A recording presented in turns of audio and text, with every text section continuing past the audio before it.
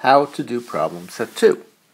Putting supply and demand together, assuming perfect competition. Okay, so you're in Paris, junior year abroad, after college, whatever. You go wandering. One of the best things to do in Paris is just wander around, look at the pretty streets and the buildings and the pastry shops. There are pastry shops all over Paris. Somebody may get the idea that Paris pastries, Paris croissants, are a perfectly competitive market where each patisserie can sell stuff without having any effect on the price. Somebody might think that.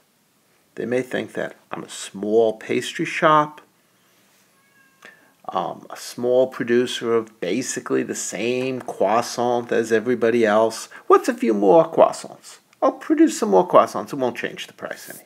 It won't have any lasting effect.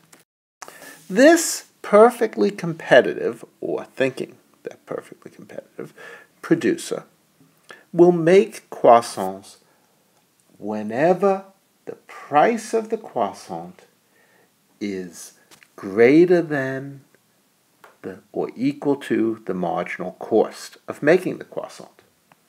They will follow the marginal cost curve. If the price is down here, they'll make 1. Price is here, they'll make 2. Price is here, they'll make 3. And they keep on going up until this point. That's it. They stop. They don't go over here because there the cost of the croissants is greater than the price they could get for them.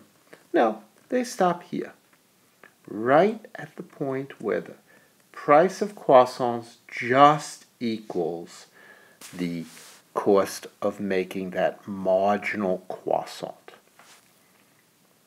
They stop at 7 croissants, and they sell these 7 croissants at price that, well, for our purposes, given the numbers we've been working with, they sell the croissant for $15.94. Honestly, how many croissants are you going to be able to sell for $15.94? That's a dumb number. I should have come up with some better numbers than that. You know, the average croissant sells for like $1, $2.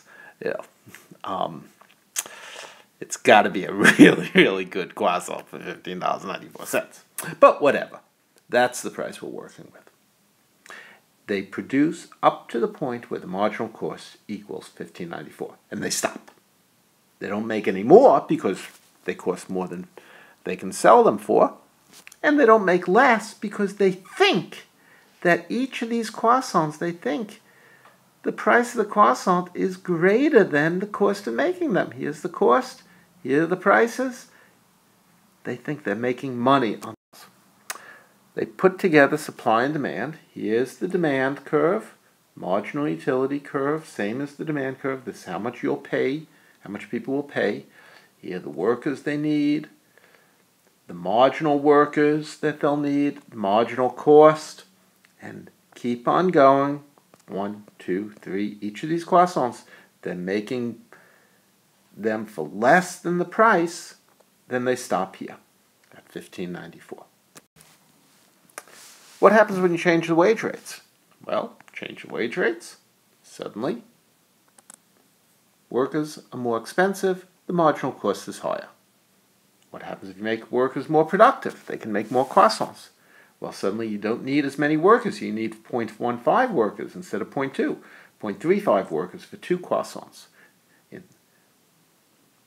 That's marginal workers instead of 0.47. Forget that. 0.61 instead of 0.82. So the marginal workers are less. The marginal cost is less if your workers are more productive.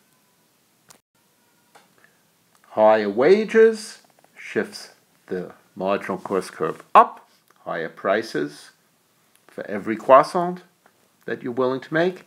More productivity shifts your curve down. You'll make more croissants at any price. Given the fixed demand curve, higher productivity, higher wages, higher prices, fewer croissants made, higher productivity, lower prices, and more croissants made. Straightforward and simple once you take it one step at a time. Thank you.